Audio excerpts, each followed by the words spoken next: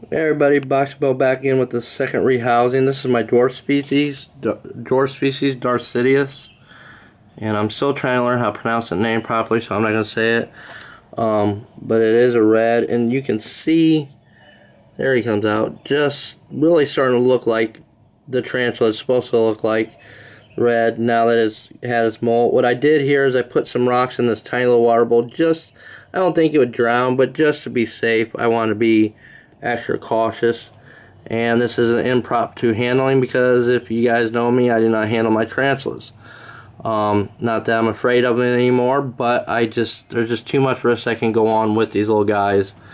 I mean, you can accidentally drop them, they can get scared and fall. I worry too much about it. But this little guy is as cute as a button. Absolutely love this species of tarantula. Definitely one of my favorites.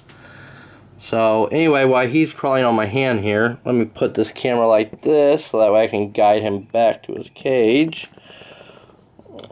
Come here, little fella. Come right up on here.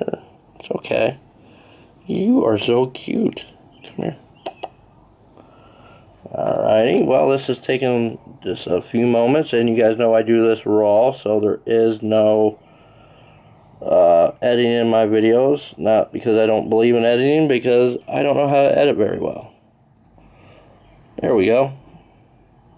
Get back in there. Ah, there we go. Okay, sorry about that, guys. So cute.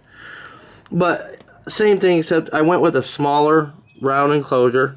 I put 2 pieces of cork bark. I did the glue up here to where it has a little bit more hide. It's also to where I can see in here like this, as you guys saw as you were looking, because this species likes to dig. I made a double layer here so it can actually go farther back in here. See how there's a cork bark here? This is holding up. This is held up under here a little bit, but it goes back in here farther. So that way it can dig nice and deep back in there if it wants to.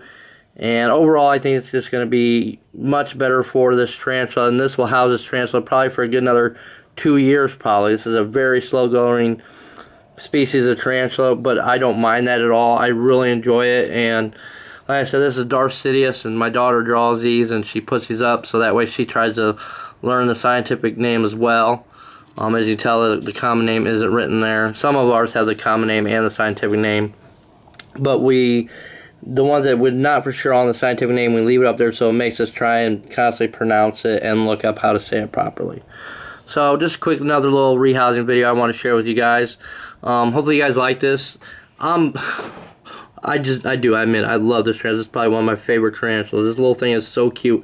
If you look at this, I mean, look how much excavating this little tiny T has done in this enclosure. And it has done that since it was a little tiny sling. Now it's a little juvenile. So I'm definitely looking forward to see what it does all in here.